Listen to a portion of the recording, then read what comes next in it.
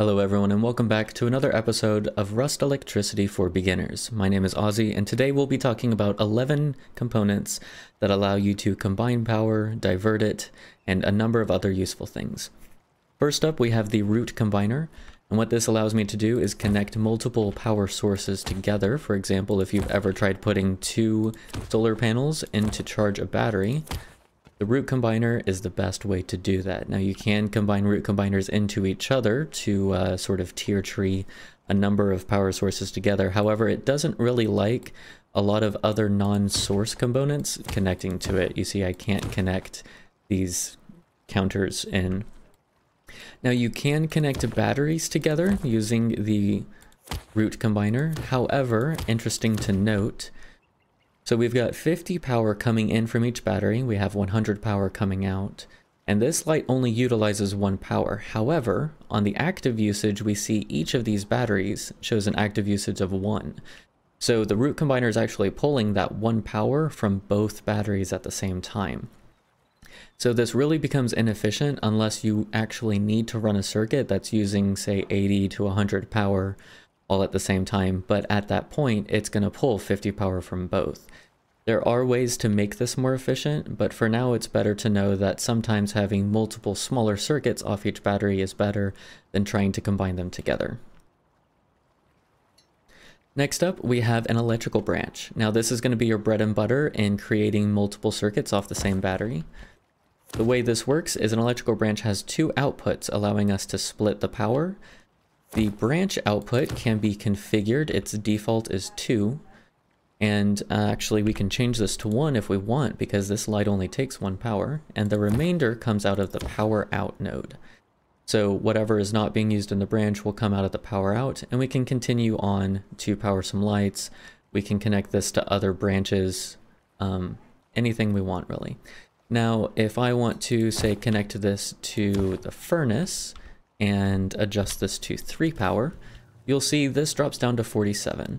So if you're ever editing your electrical circuits and making adjustments, try and be sure you have enough power in your power out to still power whatever you have connected there.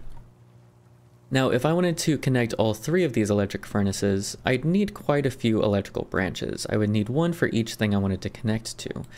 However, there's another component that's quite nifty, it's the splitter. What the splitter does is it takes whatever its power in amount and it splits it between active nodes. None of these are active, so you can see it's not actually putting power out. However, if I connect the electric furnace here, it's now sending all 3 of that power here. But if I connect another furnace, it tries to split its power between the 2 nodes, with the excess going to the left node first. If I connect to all 3, you'll see it splits evenly, 1 to each. And if I come back to my branch and I set that to 9 power, 3 for each furnace, it has enough to power them all, splitting evenly 3 across. So if I've got multiple items that need the same amount of power, I can use splitters instead of branches to power a lot of them.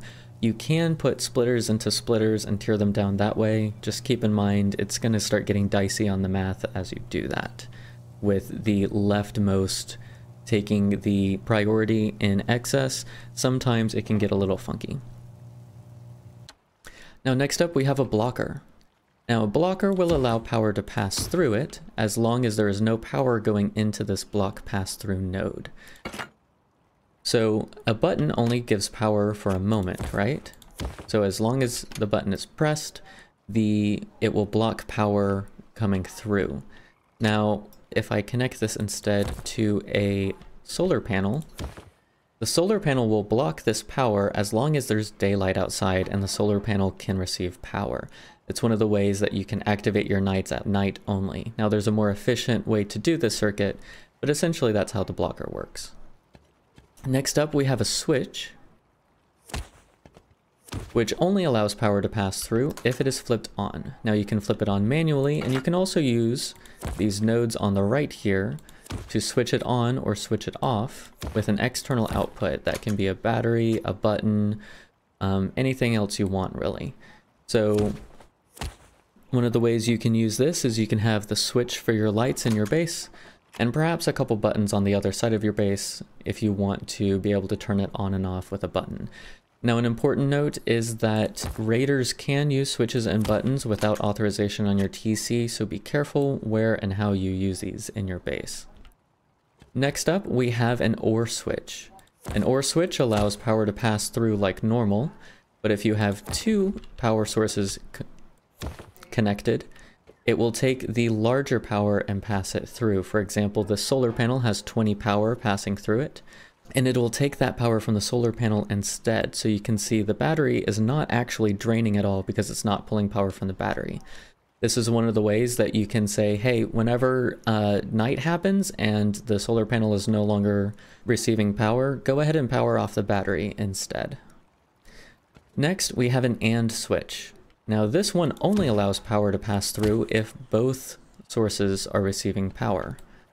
For example, if I plug this battery in over here, now it's receiving power from both sides. It still will pull power from the largest source. So even though both of these are plugged in, the 50 will be passed on. That one has an active usage of 1, whereas this one has no active usage.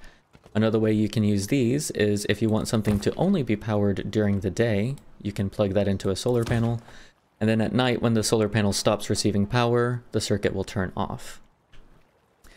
Next up, we have the XOR switch, which is kind of like the opposite of an AND switch. It'll allow power to pass through as long as only one node is receiving power. If both nodes receive power, it turns off the switch, and it will only pass through whichever power it is receiving at the time. One of the ways you can use this is with battery backups. If I've got a dead battery, say I have this battery connected to a branch coming over here that's telling this circuit don't turn on because this one still has power. This battery is dead. You can see its capacity is at 0, allowing the 50 from the medium battery to now pass through to the light. Over here we have a timer. Timers are nifty because they allow power to pass through for a certain amount of time.